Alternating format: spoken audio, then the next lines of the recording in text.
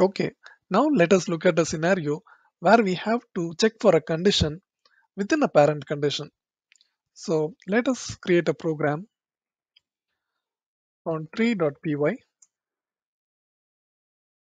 and checking for a condition within a condition.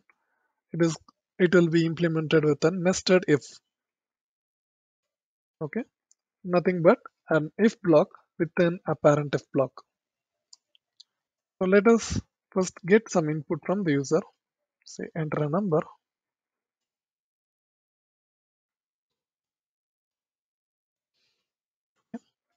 Let it be in choice. And yeah, before that, let's similar to our previous example, let us use some choices like one addition and then two can be subtraction. We don't have to go for multiplication and division here. Then input enter number and remember to do a typecasting. Now let us evaluate what is the value of choice.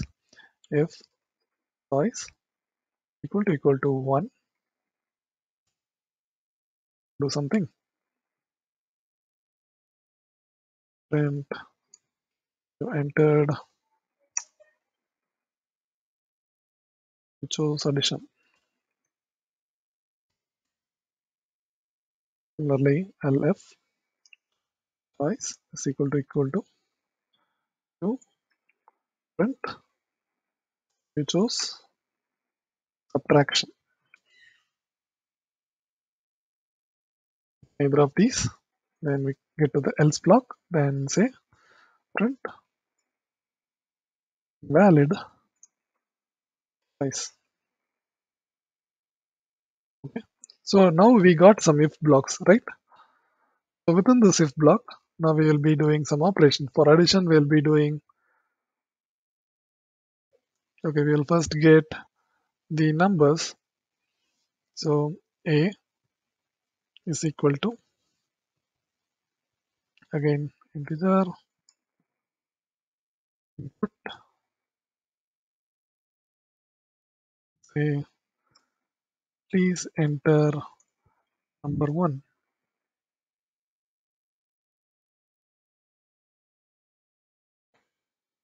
Then B will be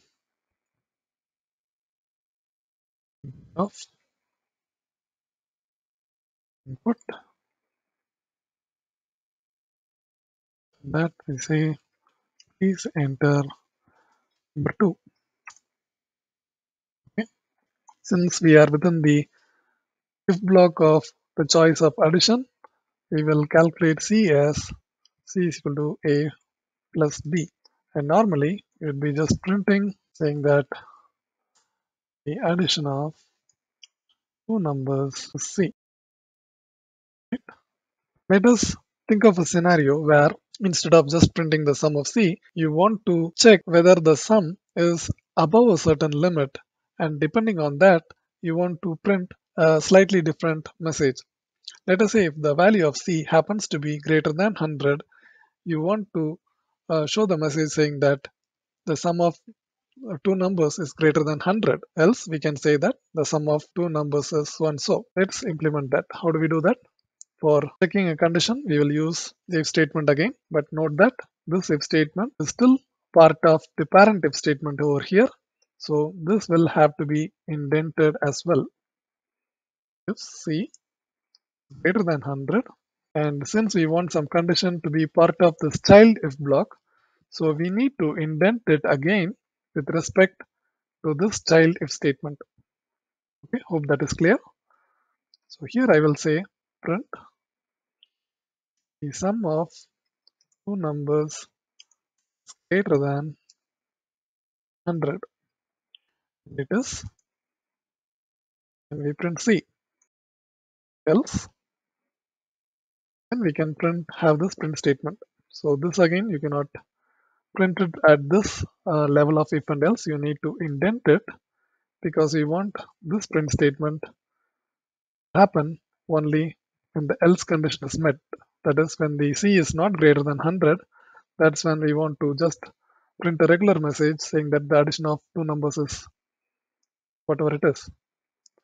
If it's greater than 100, we want to print this statement. Hope this is clear. And remember, this if statement and else statement, these are child if and else statements, and these have to be indented with respect to the parent if statement. And if at all you happen to have another if statement within this, again the same rule applies. You will have to indent it with respect to this if statement. Okay. So this is about the nested if statements. So let us execute this program.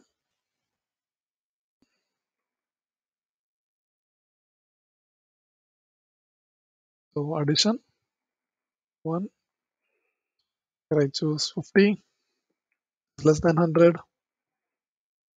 Sorry, we are just looking at number 1, right? So let me add the second number 20. So the addition of two numbers is 70, the normal message. And if I re-execute this program, do an addition again. Let us say the first number is 60, the second number is 80. Sum will be greater than 100. So we will get the special message.